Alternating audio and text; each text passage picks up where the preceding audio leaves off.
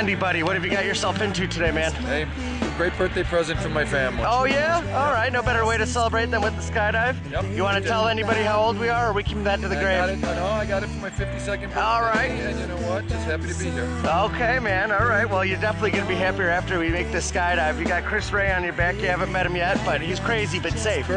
Chris Ray. Yes.